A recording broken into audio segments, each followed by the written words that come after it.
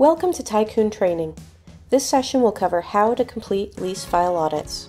Begin by logging into the InfoTycoon website and selecting your management company. Select Lease File Audit from the left menu, then select Audits.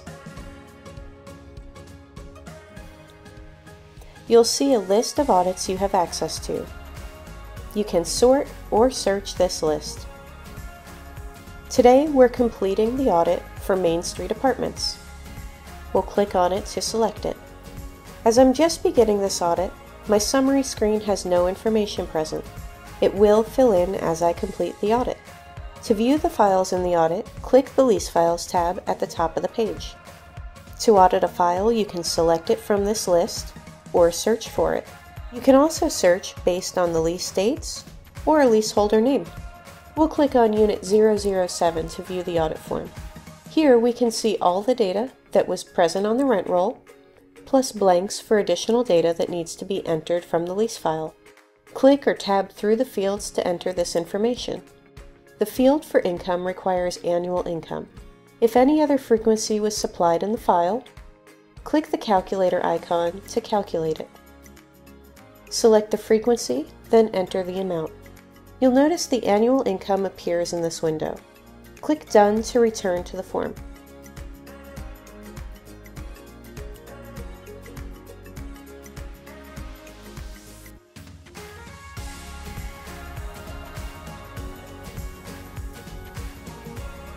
Be sure to confirm your management company's policy on adding additional residents in the unit. As we continue through the audit form, we can correct any information that was populated through the rent roll that may not be correct. You'll notice that any changes you make to those fields that were on the rent roll are highlighted. They will be recorded as variances.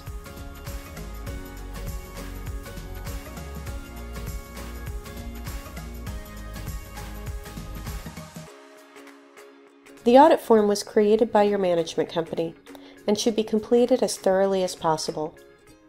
Some fields may be required.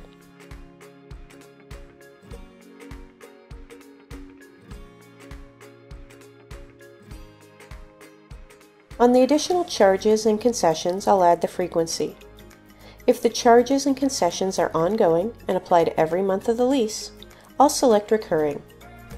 If they were upfront, I'll select one time.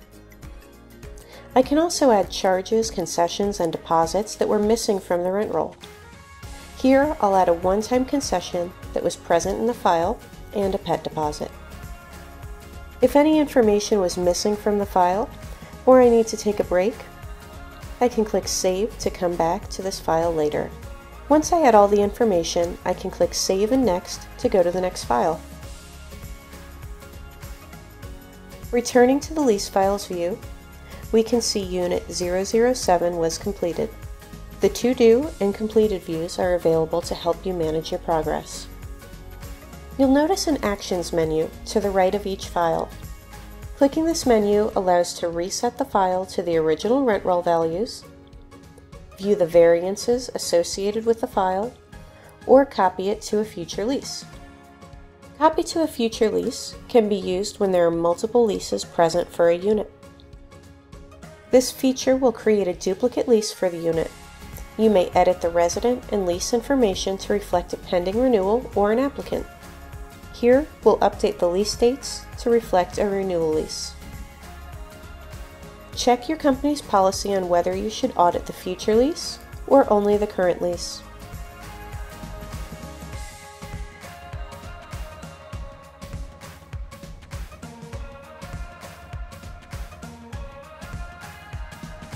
An admin can access the settings, edit audit details, and edit the audit form. Let's say this is an older property and we need to add a question to ensure the lead paint addendum was signed. We can do that here, as well as change the order of questions and sections.